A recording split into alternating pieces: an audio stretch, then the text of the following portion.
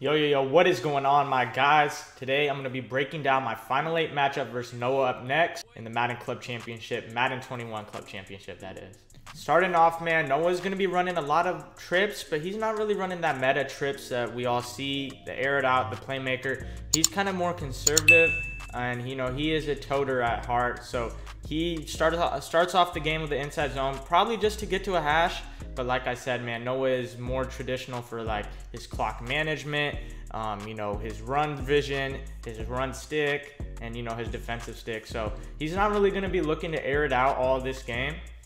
And I know you guys may have probably watched this already, but this is my high in-depth analysis on it. As you guys see right here, literally right on cue, Noah's not going to be looking to pass it that much this game.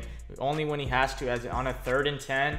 A 3rd and 10, he cracks the inside zone, and that's how I knew, okay, I got to sell out to the run this game and, make sure I could stop it all game long. Noah ends up calling a timeout after, that first down that he got with Bo Jackson, due to the fact that he was in 3 wide that play. And, we all know Noah loves to audible down to 2 wide receiver, 2 running backs / 2 tight end sets. See right here, he runs that I slot close, halfback dive, stretch, whatever. Halfback dive alert with the RPO on the side. And we actually blow that up. But, that's not the last he's going to be going to that formation. As we see right here, he is in trips. And, right off the bat, he ran the same play twice whenever he wanted to pass. I did account for that. I kind of played a little soft in the beginning to, just feel out his tendencies. That's how first drives always go, man.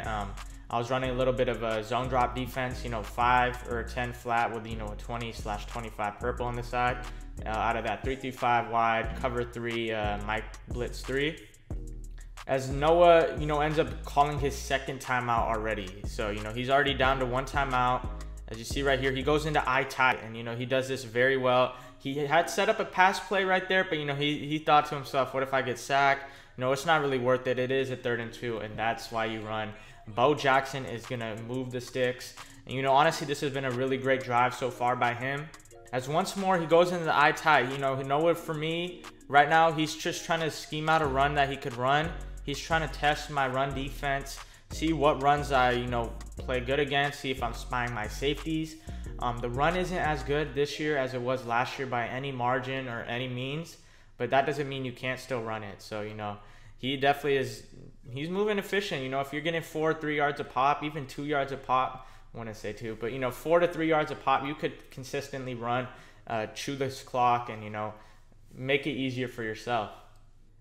As you see, he is running this Vegas tour to a T. Las Vegas playbook is literally insane. He's in single back ace right here, just looking for runs. And I'm not going to lie, he almost bounced that out. It didn't look like he was going to bounce it out, but it was literally the CPU versus him. And, not to mention, Bo is literally like a 99 or 100 speed, whatever you want to make of it, compared to, Sean Taylor's like 96. I only say 100 speed because, I feel like Bo is just different with that 50-50 Raiders and the double sprinter. He literally just moves different. As right here, he's going to try to chuck this up because I think he had like mid-out elite, basically to make that curl flat corner run fast / better results on the catch. I'm kind of happy, Snead didn't get torched. And as you see right here, this is a tense moment, so they kind of zoomed in on us.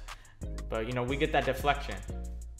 I definitely wanted to pick on that, but it is what it is. It's a 4th down and 1. He goes backwards with the play call. He did have his drag open. I kind of, guarded the same thing twice, but we sent that pressure. Rod Woodson off the edge, and Noah likes to, let those play actions carry out quite a bit.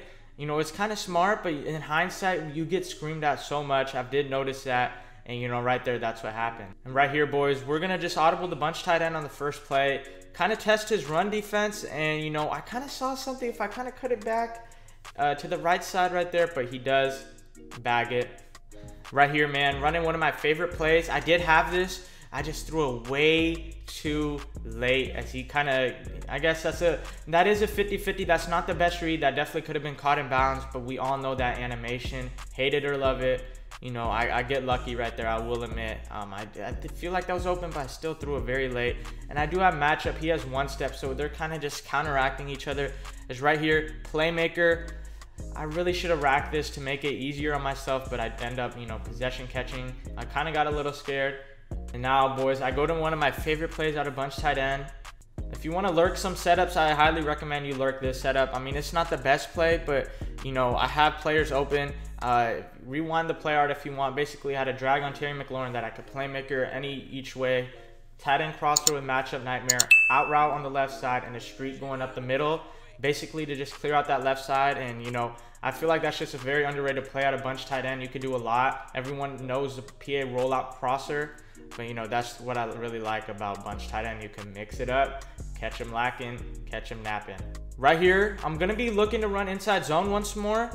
See if he could stop it. And there goes Waller literally paving an extra blocker for me. That does happen on inside zone all of a sudden now. I don't really even know. It's been happening since like last year, I want to say. But he really had a good user to kind of juke out my Darren Waller blocker and kind of hit stick me. Thankfully, we didn't fumble. But really, fumbles don't happen. If you notice, I am running quite a bit this game. I know I get ball at half, and you know, this is already in the second quarter. This is only my first drive. If we could honestly keep dripping the clock down, get ball at half, we could double dip the chip if we can play good defense on this, you know, on his next drive.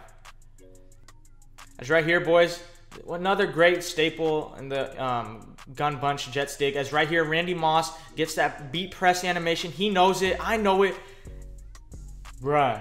What kind of animation? You see me, you just see me mad. You see him kind of glad. He beat the press. If you run jet stick, you know there's a certain press animation, and he didn't have a safety help deep. It was kind of in that no man's territory of like, you know, am I really gonna go deep here? It's the 40-yard line, excuse me, the 35-yard line. And, you know, I guess it was kind of like no man's territory. And I kind of just went backwards with the thinking I could go deep. And obviously I was able to, but nonetheless, just a very unlucky play for us. It's all good. We get 3 right there. As you guys see right here, you see the replay. Just like he just torched him, man. He just absolutely torched him. And I've never seen that animation, man. That's usually a rack ag touchdown every single time. Right here, Noah runs a 0-1 trap, and TJ Watt just says, nope, you're not doing that against me. Great run stop. And right here, he runs inside zone, but we're kind of there. But Bo, man, he just falls forward. And, you know, he is the best running back. I'm glad I got his jersey. I'm going to rock it out one of these days. And that just goes to show, you know, even though I don't, you know, I was kind of toting this game, I still like to run, man. I'm not a toter, but I am balanced. It's right here. Noah tries to run the world's famous play, PA rollout, PA boot over, and, you know, our double or nothings just eat. We're very, you know, happy. You know, he called the play that we were ready for, and we get the ball back. Right here, guys, running smash return, matchup nightmare on the tight end. We're gonna just try to roll out. Boys, I really think I can make that throw, but honestly, probably not.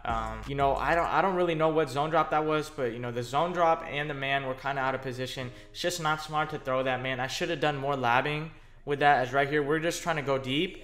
Noah had a tell whenever he, you know, me and my boys kind of figured this out about him. Whenever he was like running cover 2, and you could kind of tell by his cornerbacks, he would love to blitz. So that's why I'm max protected right there, boys. And, you know, at the end of the day, he mixed it up perfectly. He caught me napping. He ended up running send 3 defense, and, you know, just great defense. Nothing more I could really say about that. As right here, we're just trying to get some of the yards back, and we kind of like get that throw to sack. I wouldn't say I would have had that throw, but he definitely got a little aggressive right there, man. Yeah, I'm gonna punt the ball back. As right here, guys, he's starting to try to find his runs, and it looks like he found his run. I actually had a certain gap shoot for it, but, you know, I didn't really even run it this game. But thankfully now, you know, if someone ever runs this run against me, I'll be prepared for it. I want to say, as right here, if he gets any points right here, this is gonna be a sweaty game. Nonetheless, it will be a sweaty game no matter the outcome. As right here, he just hits a drag to Waller. And right here, they don't end up showing the play. They were kind of zooming in on Noah, but he just runs a like power O for like a yard, gets a first down. Right here, man, I close, power O to the right, and wow, just great stick work. Oh, it's kind of scary because he's at such a fast pace now. No huddling, 2-minute warning. The 19-yard line. Haven't seen a Jamal Charles item on the field here in the club championships, but Noah breaks him out in a clutch situation. Oh, it's off the back of the head, and there goes Simmons, and Noah can't believe it. The rookie had a clutch set. Oh my God.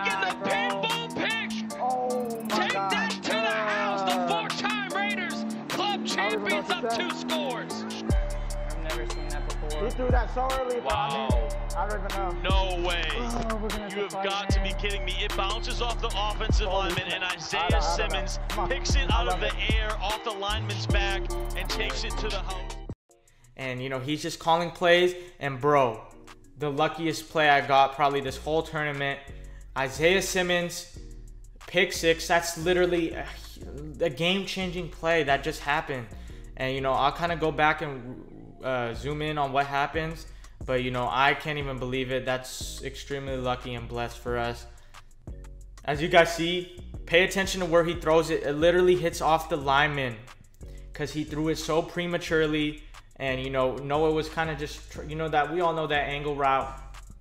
As you see, I'm very excited. And I'm like, I'm just cheesing, man, because I got a gift from God right there.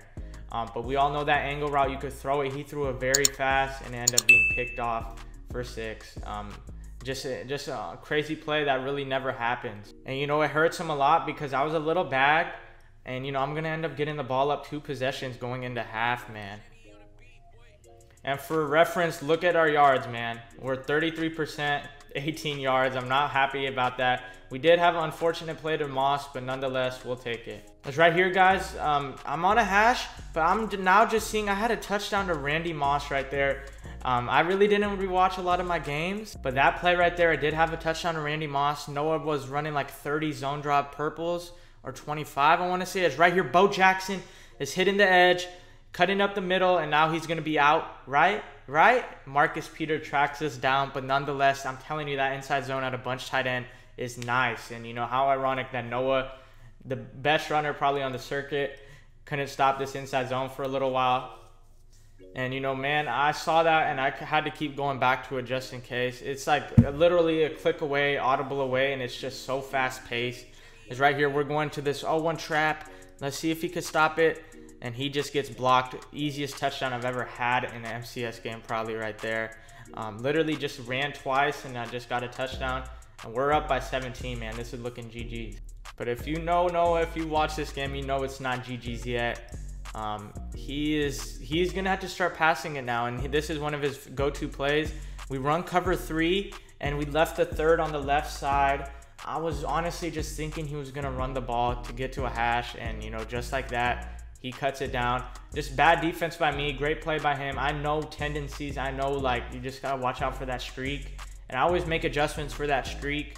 But right there, just I got a little too aggressive with my user. I should have kind of just went up and to the right to kind of guard the streak and the post at the same time, because, you know, honestly, give them that any day of the week if you're in that position, you know. And boys, here I don't want to get too one-dimensional, man. I really do not want to get too one-dimensional. It's right here we hit this nice little delay fade. The delay fades are back and better than ever. Darren Waller with that delay fade. He was kind of there in the vicinity. Noah's a great user. Should have, you know, it was a risky throw a little bit, but nonetheless, he had no acrobat. He had, you know, no chance of really picking that off. And boys, I just want you to just pay attention. I'm going to clock this game out, man. Or try to, I should say, as he finally stands up for himself right there, stopping the inside zone. And I blame Barry. I blame that on Barry because I didn't have Bo in the game. I'm just joking. Barry ended up scoring for me this game, which is super clutch. And guys, man, I really just don't want to get one-dimensional. I'm going to have to pass it. You really can't keep running in these scenarios. It's right here. I just block everyone. Try to get this rollout. I may have had Moss, honestly, boys. But we'll take our yards right there. We'll take our yards. 7 yards, honestly, that looked like it was nothing. But we end up getting quite a bit of yards. And, man, I really wish I didn't go into bunch tight end this play. Nonetheless, or just, you know, run this play because he sent the dogs. Noah gets aggressive, man. I know it, you know it. Noah got extremely aggressive, and I think I called Hack very, very fast on that play. So, you know, he's gonna have quite a bit of time. I'm gonna make sure this clock goes to 1, and then I'm gonna punt it. I end up having a very terrible punt. I mean, not that bad, but honestly, like, it's not the greatest punt. I've seen worse though, guys. But, you know, I really wanted to pin him deep, maybe get a safety, maybe just make him work for it. But nonetheless, we're going to have to set up shop and hold the door. And Noah's starting to go back to that stretch that he found the stretch, man. And, you know, once playing someone like Noah, if they find that run, it could get scary for you, man. He found the run that was working really well versus me. I was just shifting for no reason. You have to spread your defense and kind of run through, shoot where the guard kind of pulls through. As you see right here, he's going to run it again. I should have spread my D-line and kind of shot that gap right there. But, you know, we're going to just spy our safeties for now and kind of contain the run. Because, you know, it's not at a point where we need to stop the run. You know, if he's running, that's cool with me. The clock is still ticking. But, you know, those chunk plays, we cannot afford that. As you see right here, guys, he goes to one of his favorite plays. And Terry actually just runs this route so fast. And we drop a pick, man. We actually just dropped a pick that maybe probably would have just sealed the game before the game, you know, ends at, you know, the fourth quarter. It is what it is, though. I can't complain. We got extremely blessed before half, so we'll live with it. As you see right here, he's going to, you know, really good play. And right here, he makes a great read. But not only that's not what I'm impressed about. I'm impressed with that stick work. He jukes to stay in bound and gets that first down rather than being, you know, a 4th and 2, 4th and 1 scenario. So great move right there. I see, guys, once more, he does go to this formation, but he catches the snapping, and that's why he rocks those play actions. It tricked me entirely. You know, I was setting up shop, setting up my run D because he kept gashing me. He kept gashing me, and what's it called? He just, right there, just a perfect play. Perfect play. Kamara does get hit stick, but, you know, if he would have fumbled, that would have been wild. And what a great way to make a tackle right there. We're going to the fourth quarter. This is going to be a tight game right here. Honestly, this is like one of those games. We've all had these games where we kind of just had to hold the lead. Just hold the lead for the entirety. I don't like playing in these, but I feel like I'm one of the best in these scenarios. And, you know, if we could make him kick 3 right here, it's going to be very, very nice. And if not kick 3, mean just at least take up like at least a minute or 2 of this clock, man. Right here, man, he's going to pass. He ran the same play that, you know, he threw that pick 6 on, that wild play. And, you know, he just hits a simple drag right there. And he kept no huddling, man. And honestly, in hindsight, I should have probably called timeout to set up shop, get my adjustments set up. As right here, he's honestly actually going to just audible down. Psych, he runs inside zone. He kind of duped me right there. And it was just a good play call. I should have been ready to shoot that gap. Should have brought my safeties down. And, you know, just make sure, you know, him, like, if I shoot that in the backfield, he's 100% kicking 3. If I even stop him on the 1 or 2 or 3 yard line, he's kicking 3. But due to that, he's going to go for it, which could work in our favor, guys. Let's just see how this play unravels. So he comes out in eye close with a personnel. That basically means that he could audible the goal line. We try to shoot this gap, but Power O is too good, man. As you see, he gets super hype. He's just super hype right now, man. And that was honestly a very gutsy play call. And you guys could see I'm kind of a little nervous right here. That base actually pops off for us. Base is a really, really good run. I love base, man. It's just a great run, man, especially when people spread their D-line and all that type of stuff. It's really hard to shoot the gap. And, you know, I like to motion someone from the bunch side, aka the side where there's 3 receivers, aka tight end and 2 receivers. The right side, I would like to motion him. Literally what I'm going to do right here, I like to motion him all the way to the left, and it kind of seals off that backside edge defender. As right here, we're going to do the same thing again. And, you know, we didn't get the similar result. Something weird happened. I think I should have motioned my outside bunch receiver rather than the slot. And I think I'll do that in future reference. It makes sense to me now. He kind of came in free. And, you know, see, I'm learning things as we play right here. And right here, Noah, he didn't even, what's it called? He didn't even flip his nickel with me. As right here, we hit the almost dagger. What a crispy dot. See, we only have 72 yards. Santana Moss running that mesh route for us. And, you know, it cleared the cover 2. It's such a great play versus cover 2. Oh, man, that just took a lot of stress off me. And if we could kind of bounce this out. As right here, we just run base again. Trying to just take his time. I play this very, very conservative. You know, it's very typical that someone runs twice and then passes on 3rd. I know I'm going to pass on 3rd. He probably knows I'm going to pass on 3rd. It's just very predictable. But we go to a play he hadn't seen yet. And this play was just a dot, man. I don't know why I motioned this outside, you know, drag. I kind of just did that for, you know, if he did blitz the house. And right here, we did a drag to Darren Waller. And, you know, basically, I know why I did that.